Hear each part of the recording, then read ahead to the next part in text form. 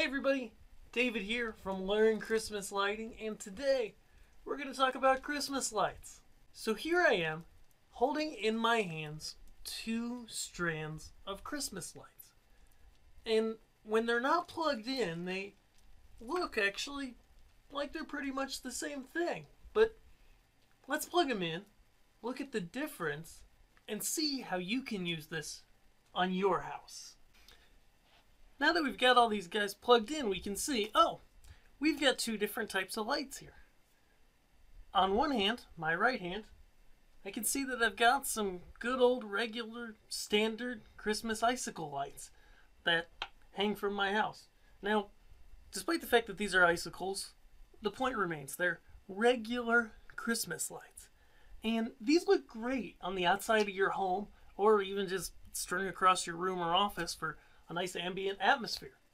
But regardless, if you want to make a really cool Christmas light display, something that's dynamic, that's got punch, that maybe follows some music, these guys aren't going to be your best bet. Why? Well, for one, they really don't generally, these LED ones, don't dim up and down well, okay?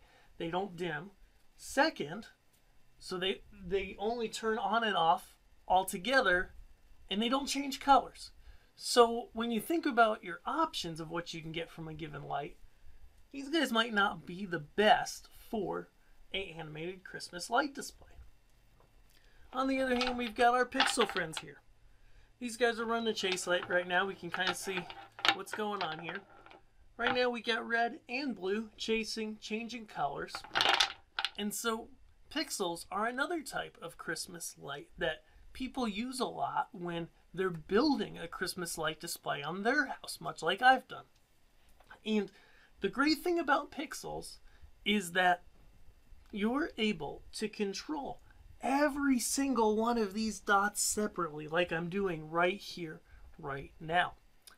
I've also found that they're a bit more waterproof than these regular Christmas lights that do shed water pretty well, but I've had more issues with standard home store style Christmas lights than I have from Pixel lights. When it comes to Pixel lights, the reason they're a lot different is that they all change color.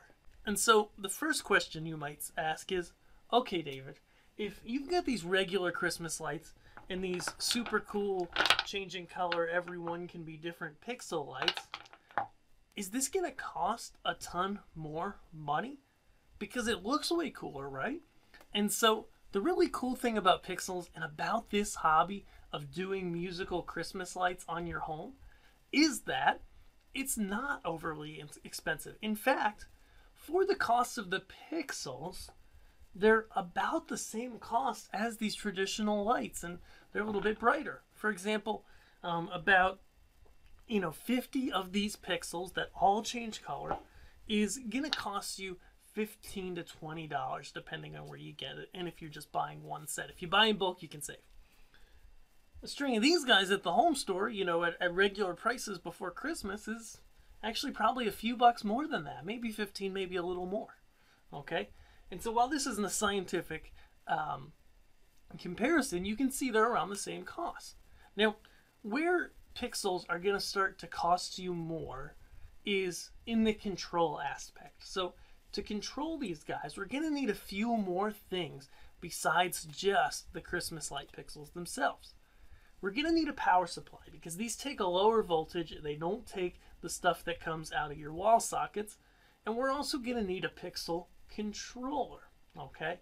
And when we add all those things up, it's going to cost more. It might cost 2 or 3 times more than the regular Christmas lights. But I would argue, if you're looking at the difference between these two types of lights, I would argue that while you can cover a lot of space with some traditional incandescent regular old Christmas lights, the ability to change color, to do chases, to run video across your Christmas display, I think is easily worth 10 times the cost, which these don't cost that much more. So if you want to learn more about how these kind of things work, come join us here on Learn Christmas Lighting and at learnchristmaslighting.com.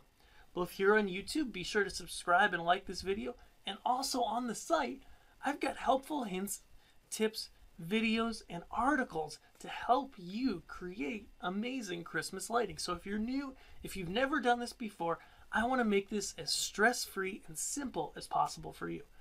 Be sure to like this, like I said, and subscribe so you can get all the latest videos as we dive deeper through more topics, talking about how to set all this thing up, how to make it work together so you can create a great Christmas display.